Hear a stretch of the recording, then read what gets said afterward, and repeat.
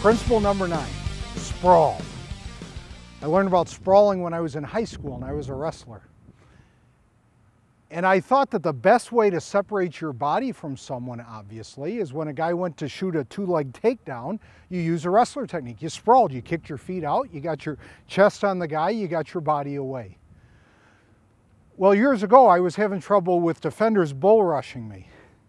And I thought, well, why not, when the weight starts to go back on your heels, why not just kick your feet out a little bit, the same way that a wrestler sprawls. Now, of course, we don't end up in a sprawl position, but it's the same theory of separating your feet away from the force to create a new anchor point.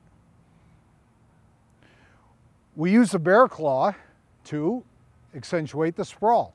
And the sprawl is the first part of the next technique we're going to talk about, called flopping, to deal with a bull rush. But let's show you what sprawl is first. Here's two wrestlers. Kind of marginal looking wrestlers.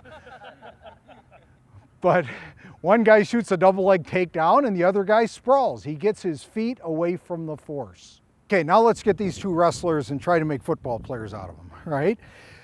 When the defensive guy starts to push on the offensive guy and he feels the weight start to transfer back to his heels, before that happens, he kicks his feet back. He sprawls just a little bit. Try it, guys. Nice, try it again. Very good.